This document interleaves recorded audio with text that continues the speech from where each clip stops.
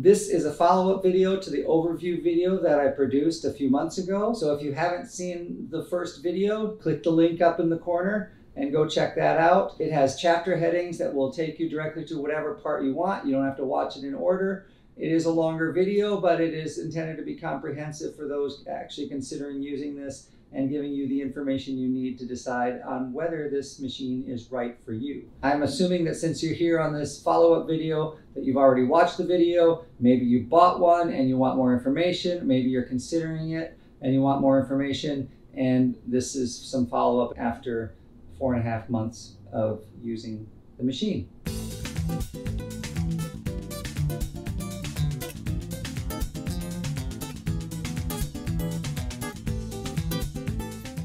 It's been nearly 5 months since I bought the LG all-in-one washer and dryer. The model number is WM3998HBA. That's their larger all-in-one combo washer, and it's time for an update with some additional information and things that I've learned in the 4.5, nearly 5 months of use. So we know users have experienced problems with this machine drying completely, and they go through a complete dry cycle and they open the door and they say, my clothes are still damp. Usually at the end of an automatic dry, I'll do a full load of laundry or a fairly full load of laundry. It's about a 4-hour and 48-minute cycle is pretty common for the normal cycle, and that includes 2.5 hours of dry time or so. With the steam cycle, I'm using steam a lot in a lot of my washes. That's a pretty normal wash cycle. And when it comes out of that dry cycle at the end of the wash and automatic dry, you'll open the door and everything will feel damp. And actually 90% of the time, that dampness is not wet. It's just the buildup of humidity inside the machine, and it's a quality of the machine being a ventless dryer. That moisture that you're feeling, that dampness that you're feeling out of your load is really just the buildup of humidity and is endemic to the fact that this is a ventless dryer, and the dryer doesn't have anywhere to vent that heat and humidity, so it does collect inside. So usually what happens is if you pull that load out and you pull it out and put it in your laundry basket, and let it sit out and let that humidity dissipate, you'll find that 90% of the time your clothes are actually dry. What I like to do instead is that when the wash cycle is finished, I'll crack the door open and I'll let the humidity escape.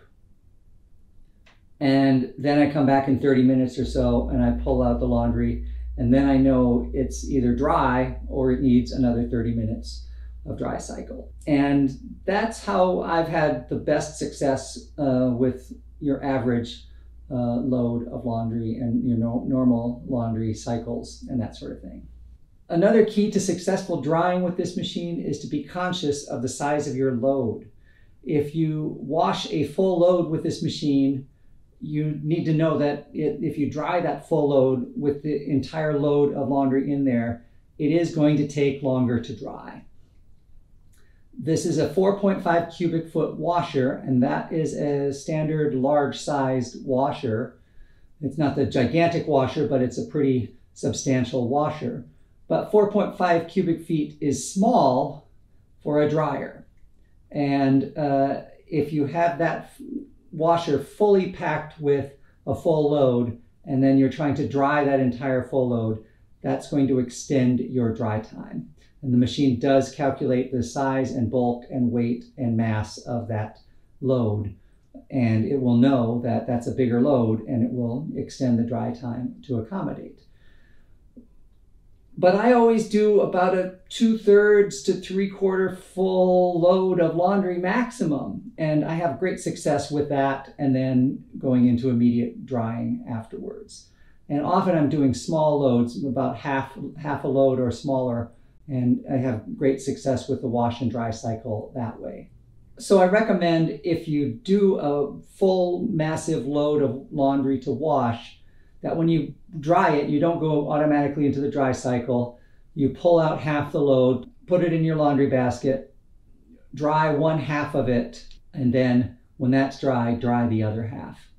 and you'll have more success. And I think some people have experienced problems with wrinkles, and I think the bigger this machine is loaded, the more it's going to increase your wrinkling problem. I don't experience a lot of wrinkling issues with t-shirts and permanent press items. I don't see a lot of wrinkling issues with jeans. I don't see it with the towels. I do see it a little bit with sheets, but you know, sheets are going to get folded and put away, and then they're going to get stretched out. So I don't really think wrinkles on a pair of sheets is a big issue.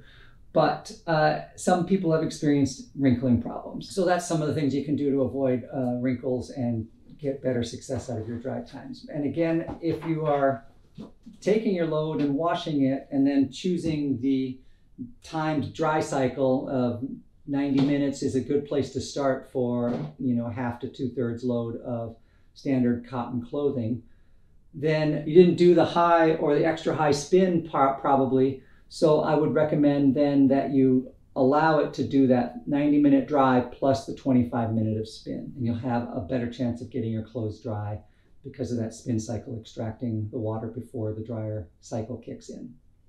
One other factor to consider is your quality of your clothing. And it's important, I think, to get successful dry cycles to wash clothing that has similar absorbency qualities to it. So I wouldn't normally dry jeans with t-shirts because the jeans tend to absorb more moisture and it takes more work to get them out. So I will dry my t-shirts and my socks and underwear and lighter weight clothing separately, and I'll do that in a separate load. We're used to doing loads that are separating the colors from the whites and the, you know, hot stuff from the cold stuff and that sort of thing. But with this machine, you have to add another layer to that. You need to think of moisture absorbency of the fabric and not to mix and match to have better success with the dry cycle. So you can do jeans and towels usually are good together, but even towels tend to absorb much more moisture than the jeans do. So you might have a little bit longer dry time with the towels. There is the towel cycle here, and the towel, I think I mentioned in the other video, was the recommended cycle for towels and jeans, even though it just says towels on the outside. In the manual, it recommends that also for jeans as well. That's a good cycle for that. I don't really use that cycle at all because this side of the machine doesn't allow the steam cycle. And I feel like I'm often wanting to run a steam cycle through the towels to get some of the mildewy, moisture-y smell from the towel sitting in the bathroom. Or my jeans get dirty, some of my work jeans. So I want to have that steam cycle to give extra cleaning power to the machine.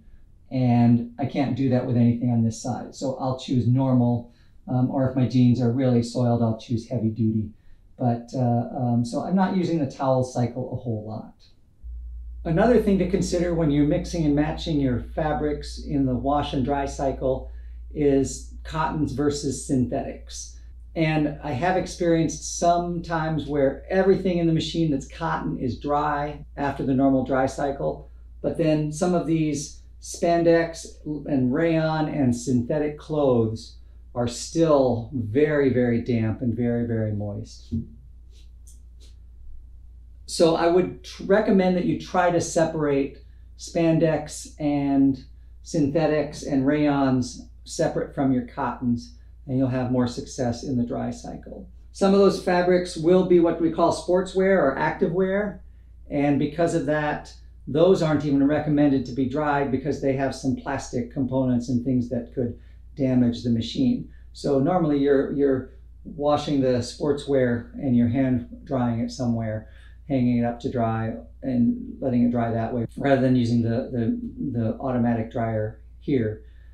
And I think sportswear doesn't allow you to even select a dry cycle like the bedding cycle.